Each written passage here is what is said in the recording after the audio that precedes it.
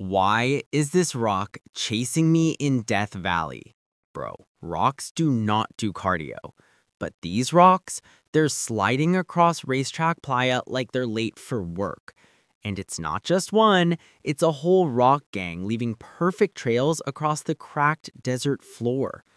People are like aliens, ghosts. No, the desert is glitching in IRL. But the truth is actually wilder. During winter, rain fills the playa. Then at night, it freezes into thin sheets of ice.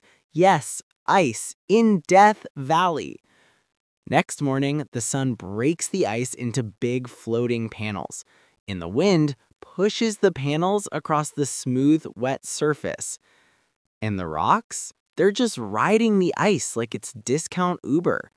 So yeah, Death Valley rocks can drive. And honestly, they navigate better than my GPS. If one parks in my driveway, I'm moving.